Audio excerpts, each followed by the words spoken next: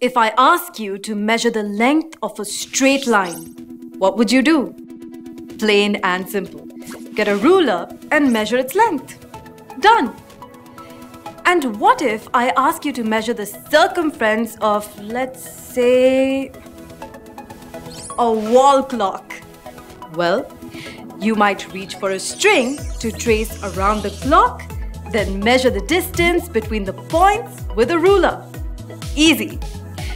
But what if the circle was bigger? Even bigger. No. Even bigger.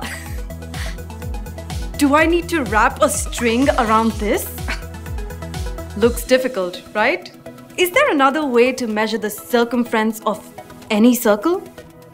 Well, there is a way if you know the diameter of the circle. Mathematicians have found out that when we take the ratio of the circumference to the diameter, we always get the same answer. The answer is pi. P-I, pi. Pi is the ratio between the circumference of a circle to its diameter. And the best part of that is that it is true for all circles. I mean, all circles, irrespective of the size of the circle. The value is estimated to be about 3.14159265397898. Let me represent it as a fraction. 22 by 7. So why is this ratio so important to us? And also, how did we discover pi? Simply because if you look around and observe, you'll notice a pattern. A pattern of how abundantly we are surrounded by curvatures. Electrons, atoms, molecules, our pupils, clocks, bracelets, wheels, balls, the letter O, 0, planets, the sun, and the list goes on. They are everywhere. Thus, even before the word pi came into existence, the ratio did exist in some form or the other throughout history. Babylonian, Egyptian, Greek, Chinese, and Indian mathematicians have all estimated the value by trying to measure curves. But one aspect of pi remains mysterious: its exact value. You see, we can never exactly find the position of pi on a number line. We can get close, but however close we get, we will always be a little bit off from the actual value of pi. That's because the digits of pi go on forever, making pi an irrational number.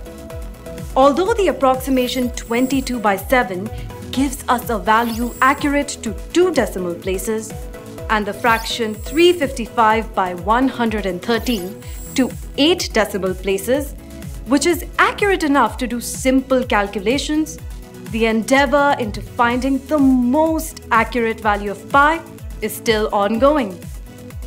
The most accurate value of pi to 50 trillion digits was achieved by Timothy Mulliken in Alabama, USA on 29th January 2020.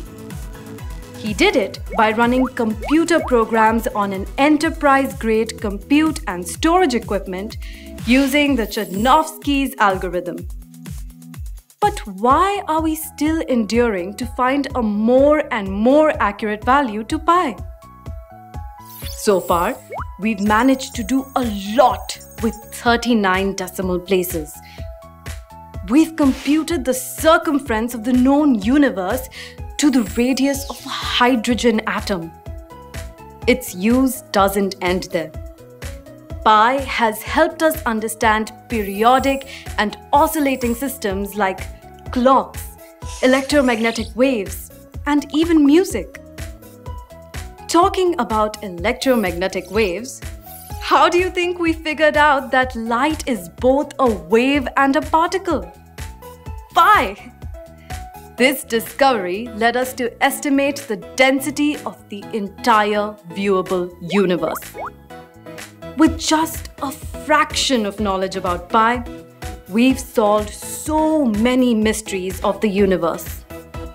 Wonder what we'll know when we solve pi's mystery. No wonder there is a separate day dedicated to this mysterious number. And what better day than pi? 3.14 March 14th. Come, celebrate International Pi Day with us on BYJU'S The Learning App.